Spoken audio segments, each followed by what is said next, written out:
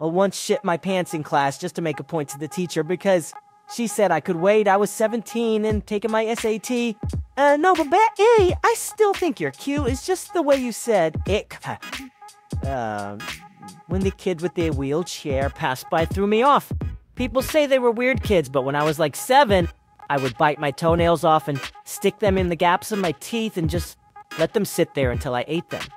I also slept with a blanket over one side of my face because I had an extreme fear that this huge demon was going to come into my room, lay down beside me, and lick my ear.